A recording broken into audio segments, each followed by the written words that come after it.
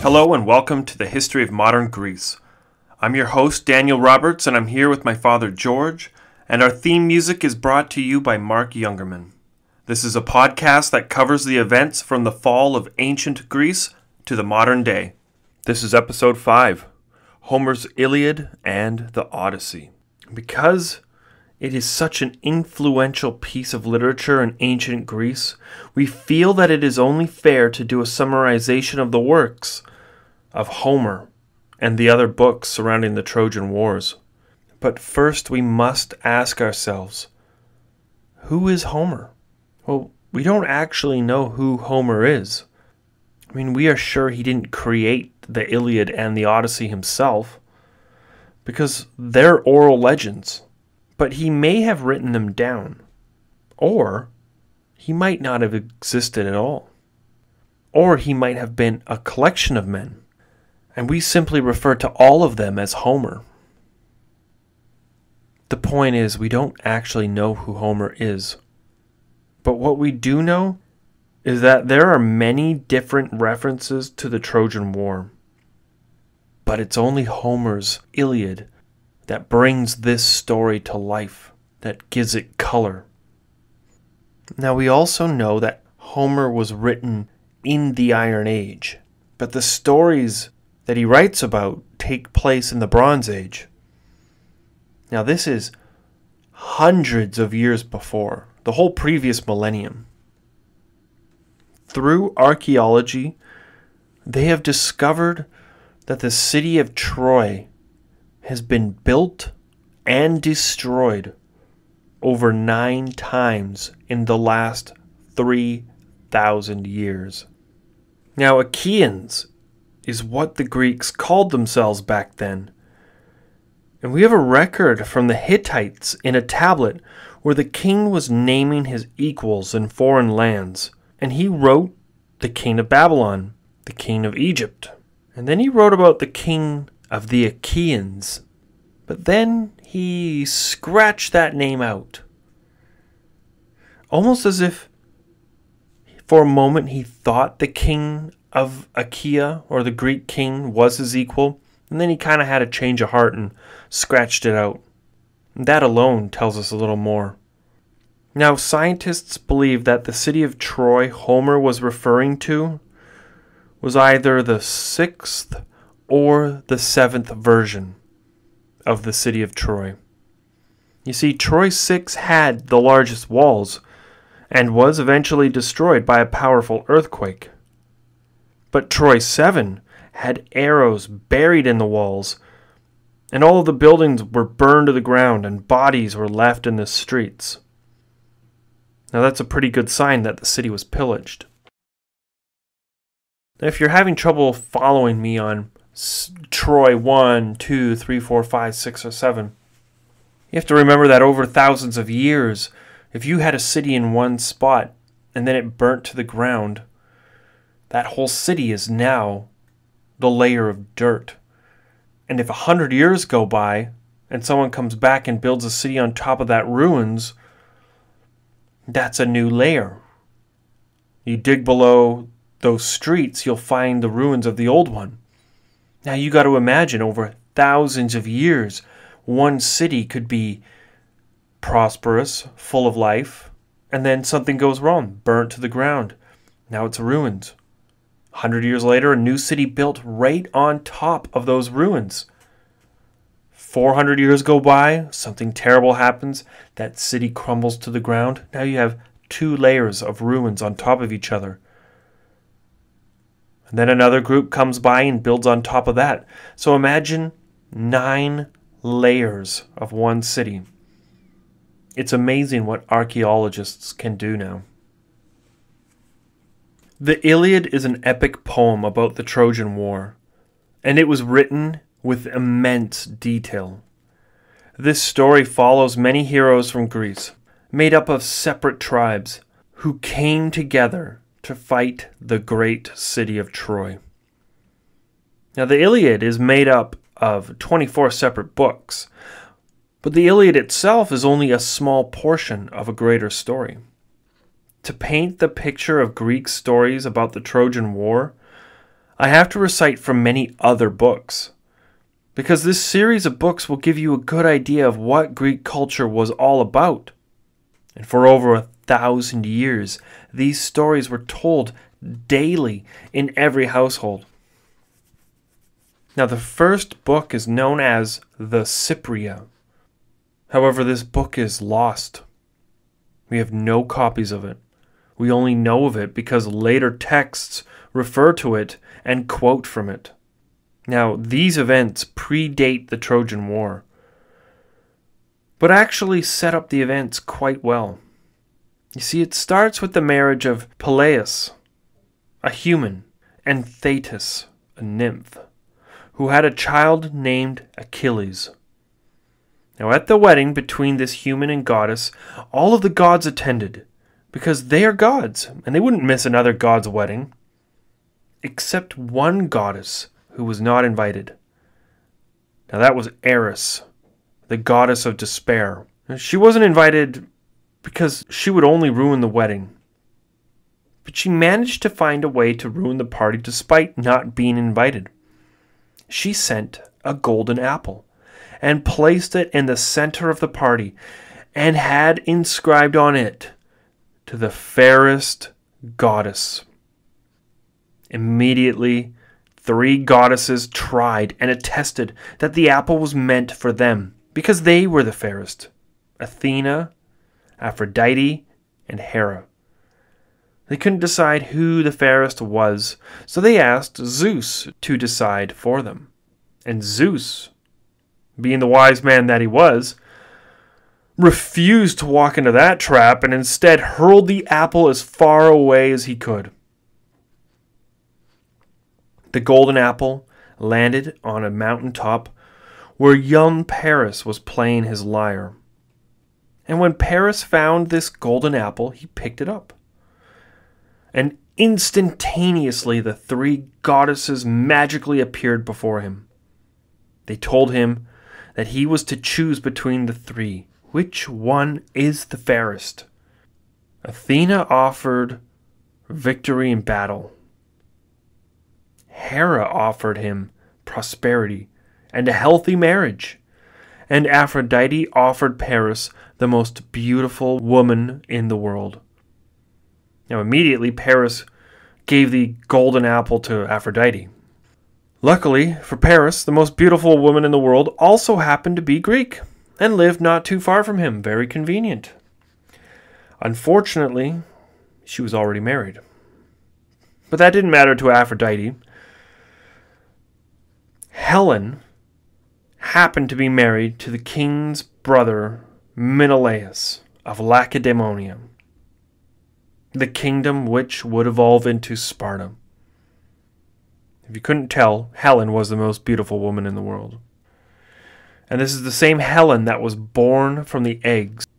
Aphrodite sent young Paris, the Prince of Troy, on a diplomatic mission to Lacedaemon. And once Paris was alone with Helen, he took her back to Troy.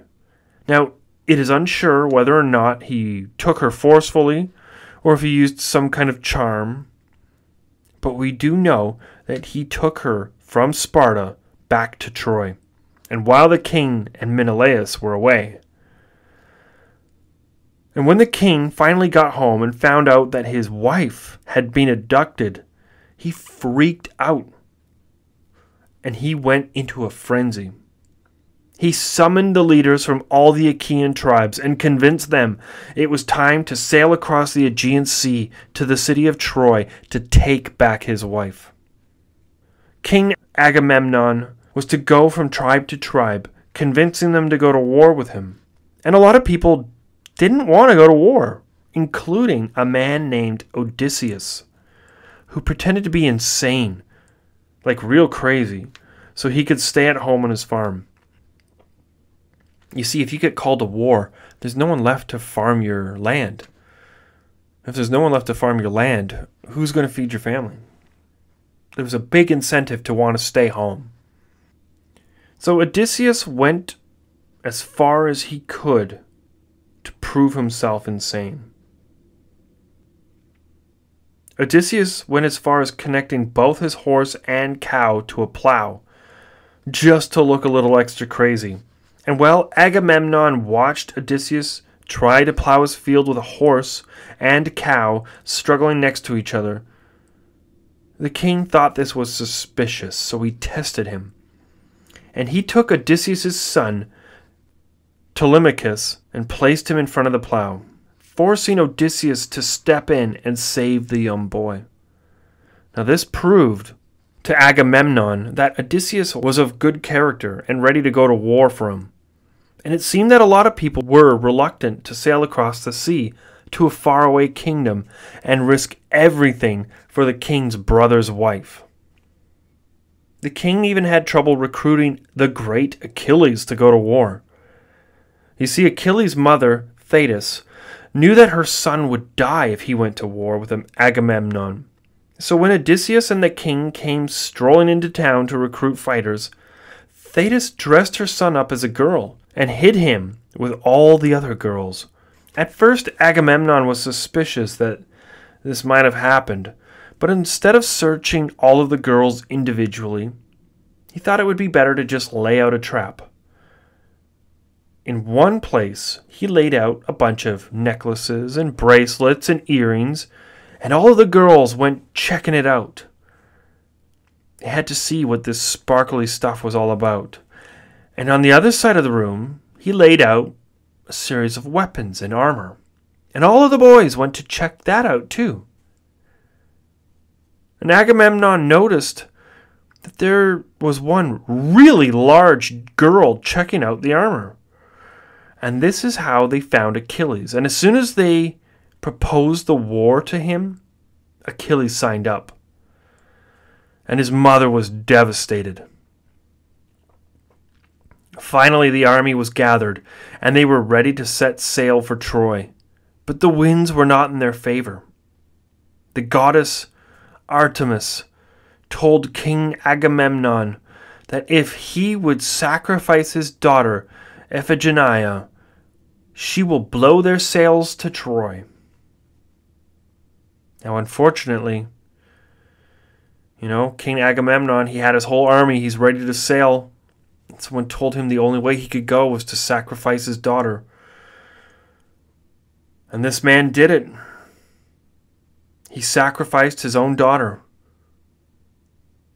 And just like that, the wind picked up. And his army set sail for Troy, with the goddess Artemis blowing the wind in their sails.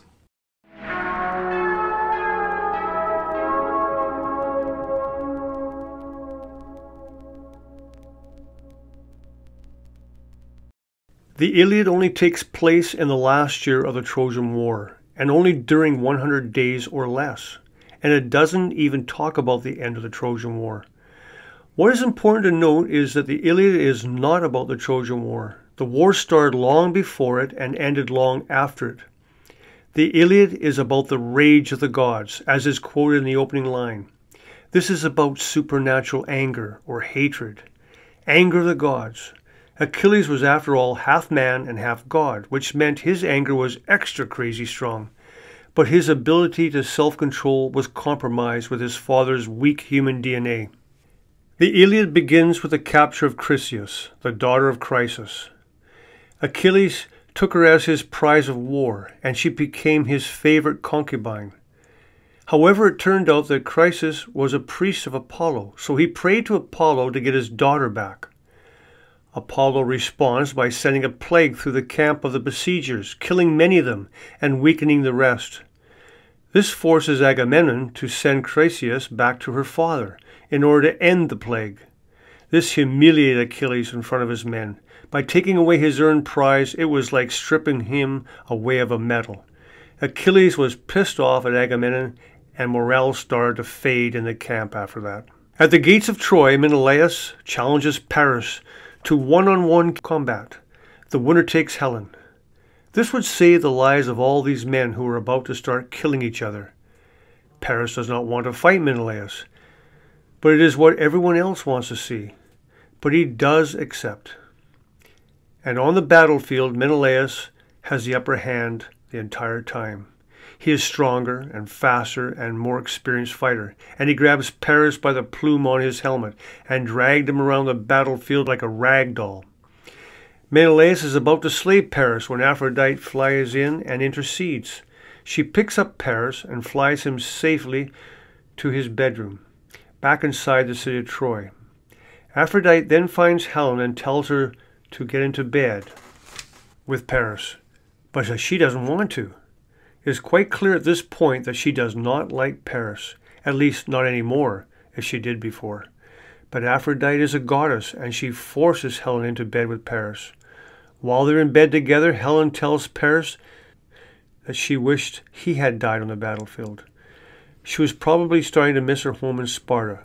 She had been away for 10 years, and even if she had left willingly and in love at first, she had changed her mind when she saw Menelaus fighting for her honor with an entire army ready to take her home to Sparta. She is literally trapped by Aphrodite in a place she doesn't want to be. Hector began by leading a charge outside the gates when he sees the Achaean army in disarray. Achilles was refusing to fight with Agamemnon, and the whole time the Trojan army was getting closer to their ships. Things were starting to look desperate, and Achilles' stubborn refusal to fight put his friend Patroclus in a bad situation. Knowing he needed to boost morale and lead his troops into battle to push back the Trojan charge, the young Patroclus put on Achilles' battle armor and led a charge. Knowing he needed to boost morale and lead his troops into battle to push back the Trojan charge, young Patroclus put on Achilles' battle armor and led a charge. All of the men thought it was the real Achilles, so they followed him into battle. It was on the battlefield that Hector saw Achilles, or at least he thought, and killed him in combat. When Hector took the mask off, he realized that he had just killed Achilles' very best friend, Patroclus. Achilles went mad with rage and fury, and took his attention away from Agamemnon and focused it on Hector. Every single breath Achilles breathed was one of rage and anger, and he was ready to explode. He marches straight onto the battlefield to find Hector, and after shouting his name, he faces off against him in one-on-one combat, killing Hector and dragging his body back to camp. He is so angry that even avenging Patroclus wasn't enough. He tied Hector's body to his chariot and rode him around the walls for King Priam to see. To us, that is sacrilege. To the Greeks, that was insanely bad and out of line.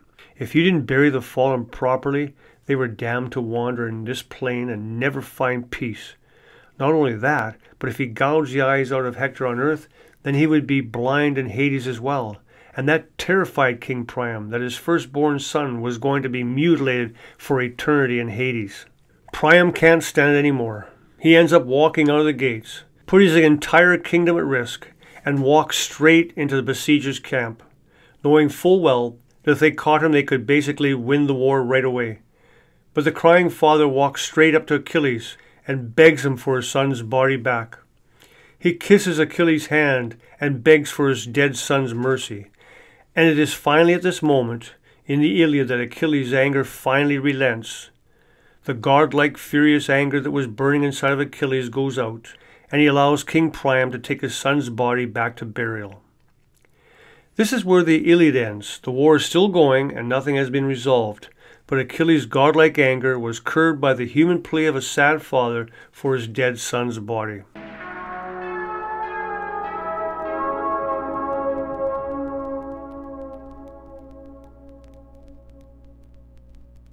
The Iliad gave a detailed plot for every single character. It wasn't like a movie where there were extras. Homer went into detail on everyone. He took death very seriously and made sure that each one was a tragedy. And considering Homer wrote the Iliad from a Greek perspective, he was very sympathetic of Hector and his family. Now, after the Iliad, there are other books that talk about the Trojan War. There's the Aethiopus, which talks about the Amazonian women and the Ethiopians who joined the Trojans in battle.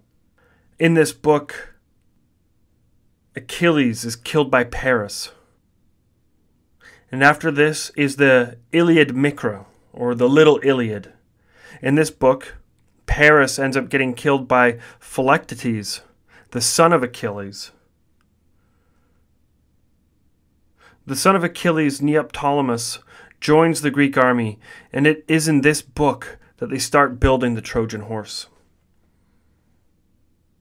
The Iliad covers the fall of Troy, and in this book the Greeks feign a retreat and leave a wooden horse as a gift of surrender.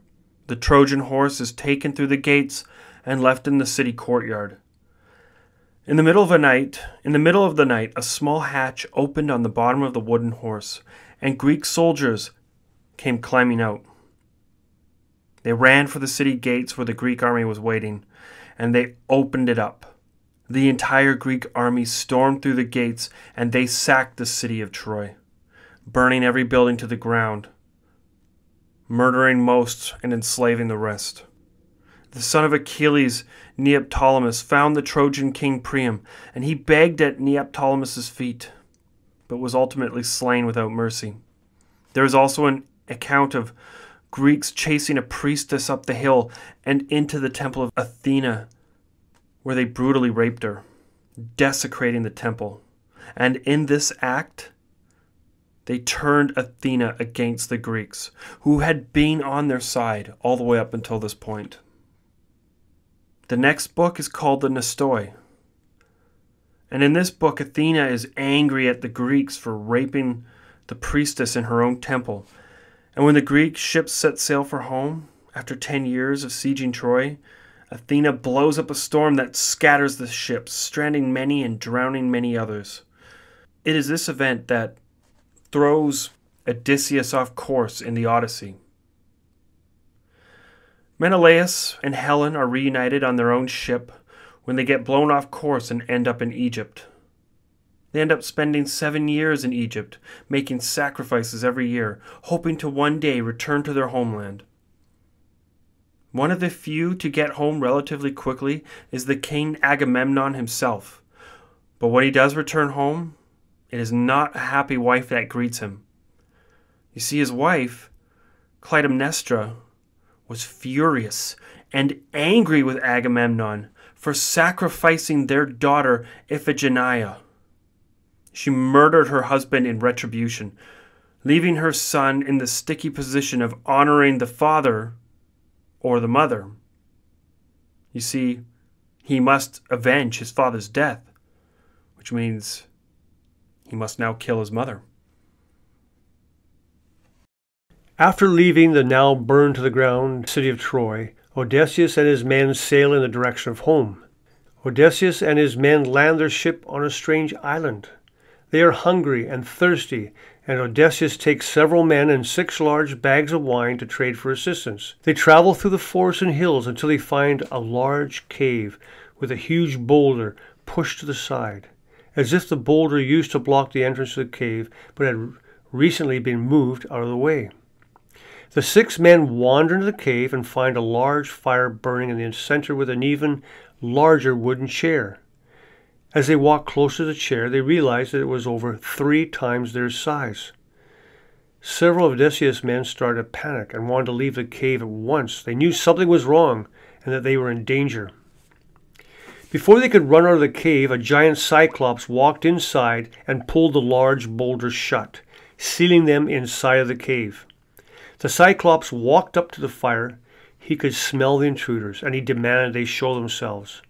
The humans climbed out from below the chair and showed themselves to the giant Cyclops. Odysseus then stepped forward and introduced himself to the Cyclops and said that he was a traveler in search of nourishment and nothing more. In fact, he stated that Zeus himself had ordered him to be treated with hospitality. At the sound of Zeus' name, the Cyclops laughed. "I don't care about Zeus," said the Cyclops. "I only fear my father Poseidon."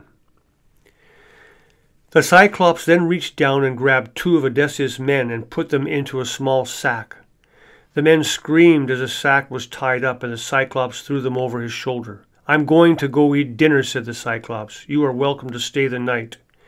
The Cyclops laughed as he brought the men down the cave and cooked them and ate them. The rest of the Greeks were stuck inside and couldn't escape and had to wait before the Cyclops grew hungry again.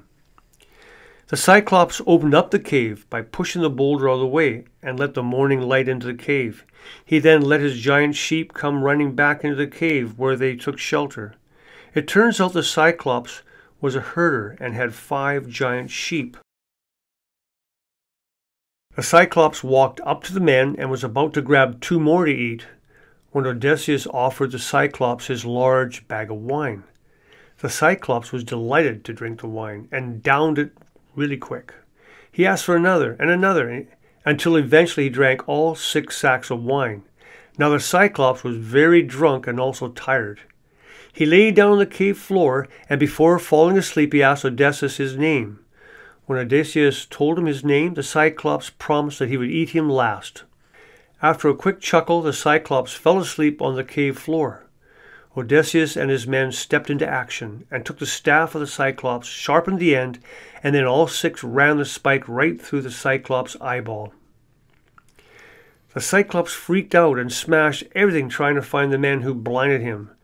Knowing that he could catch them right away, at least not with his 5 sheep still inside, the Cyclops opened the cave entrance and lied down in front of the entrance. He then shouted into the cave, "Once I count that all 5 sheep have left the cave, I am going to close this boulder and hunt you down."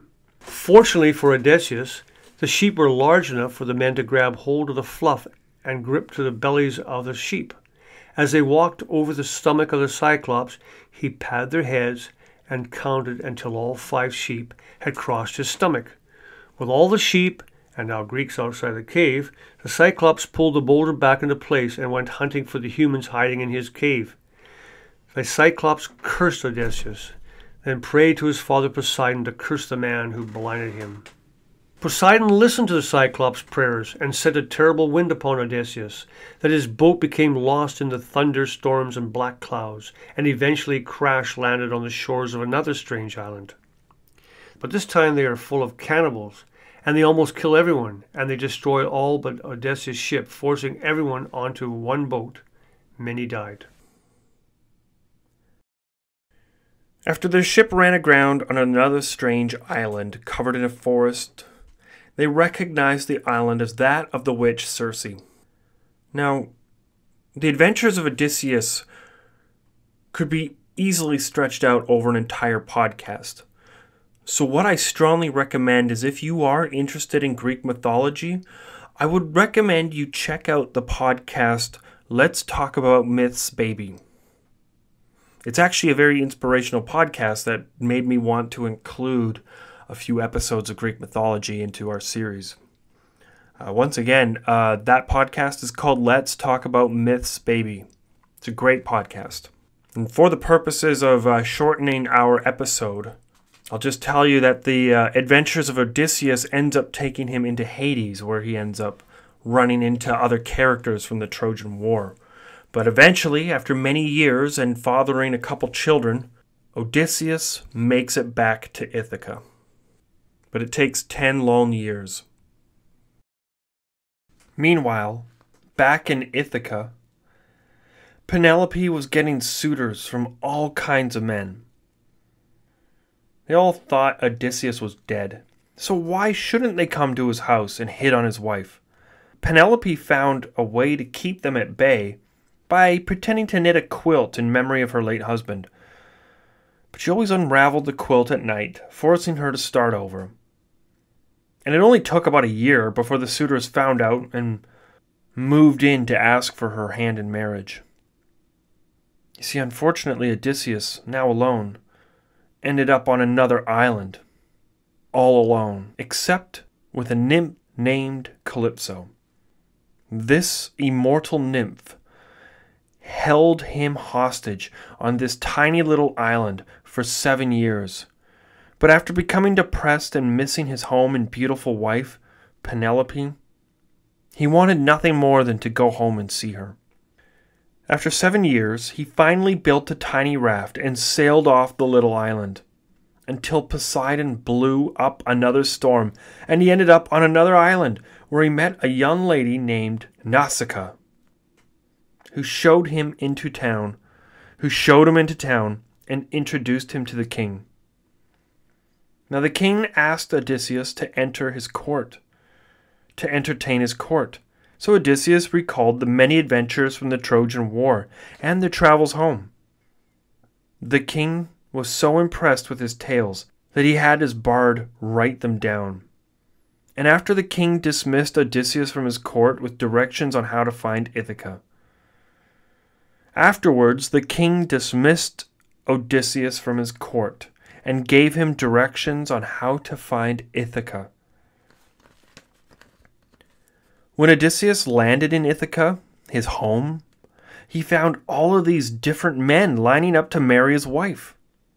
And he got rightfully pissed off. And he planned a way to deal with these intruders who were trying to take his family away from him.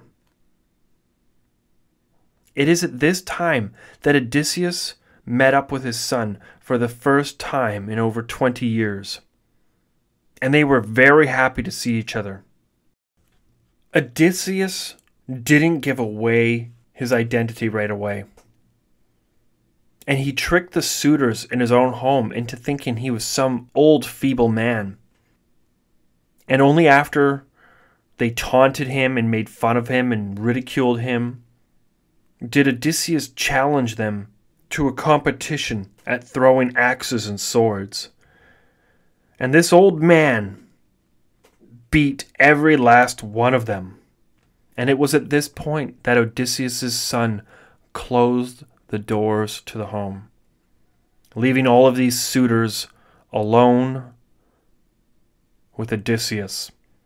And it was at that moment that they realized just who they were looking at, who they were dealing with. They grew terrified. But it was too late. Odysseus pulled out his sword and he cut every one of these men down. He hunted down every suitor in his home and he slayed them all with his sword. He went into a blood rage. A rage that took him back to his time on the battlefield at the siege of Troy. And after hacking and slashing and killing mercilessly every man in his house, he finally calmed down and he went to go find his wife. And while he was with his wife, he revealed himself. And he no longer looked like the old man. And his wife finally recognized him. His wife, Penelope. She was super happy to see him home. And he spent some quality time with her. But he just couldn't shake the anger that was festering up inside of him. Even though the suitors were all dead, he wanted nothing more to bring them all back to life and kill them again. His rage was not going away. Even at home, when he had no reason to be upset, he was still bloodthirsty and angry. And he could not forget about all of the battles he had been in during the Trojan War, all of his friends who had died, the 10 years he spent on that beach, sieging the city. But he was still extremely angry. And he told his wife he would be right back. Odysseus got on a ship and he set sail for a secret passage to the underworld, to the realm of Hades. There he found the same suitors who he had killed in his home, and he battled them all over again, cutting them down twice over. And while he was in a blood rage, psychopathic attack, Athena came down and broke up the fight. She told Odysseus to back off. The war is over. These are not your enemies. You need to go home and remember the war is over. The end of the Odyssey is an end to a never-ending cycle of violence. But it's more. It's also what happens once you go home from war. How you put war away. It's a serious lesson for many new generations of Greeks to follow, because many of them would find them in similar situations. And that's why this story was so popular to tell amongst every generation at the theater. Because many of them would go off to war and they had to teach them how to leave the anger on the battlefield and not to bring it back home. How to act once you came back.